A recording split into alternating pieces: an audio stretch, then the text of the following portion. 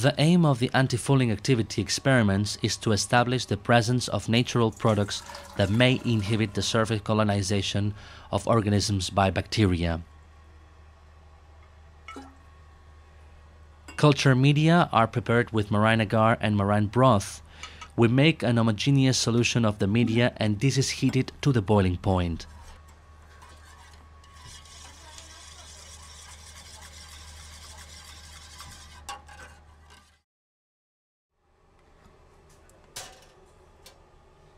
The culture medium is sterilized by using an autoclave.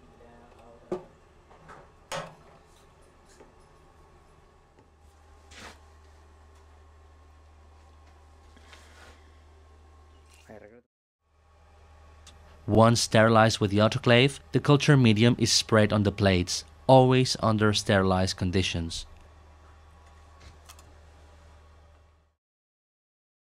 These media are kept at 4 Celsius degrees in the fridge until used.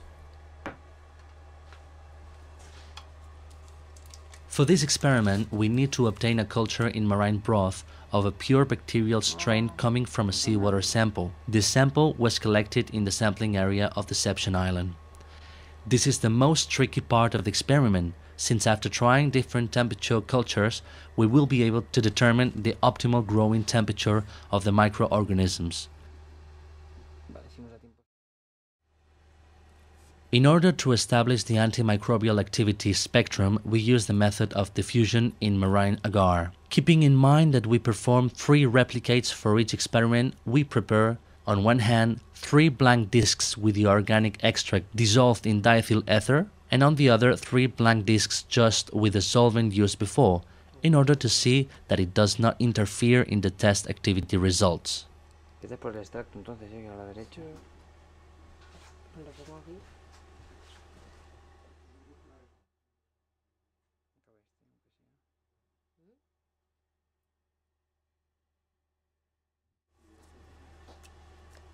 While the solvent is being evaporated from the discs, we start sowing the strain previously isolated. The culture plate with marine agar is divided into 4 quadrants, as many as the number of discs for each replicate. Finally, we take 0.1 milliliters of marine agar culture that we spread all over the plate by using a Drygalski spreader. 3 replicates for each experiment are performed.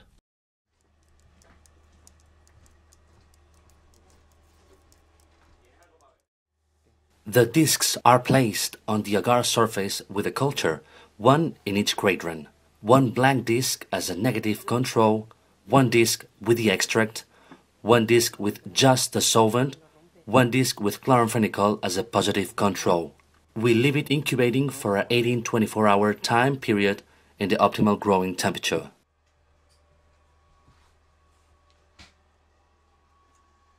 After the incubation period with a graduated brew, the inhibition halo that may have appeared around each of the discs is measured, making notes of the results, which will be processed later at the University of Barcelona.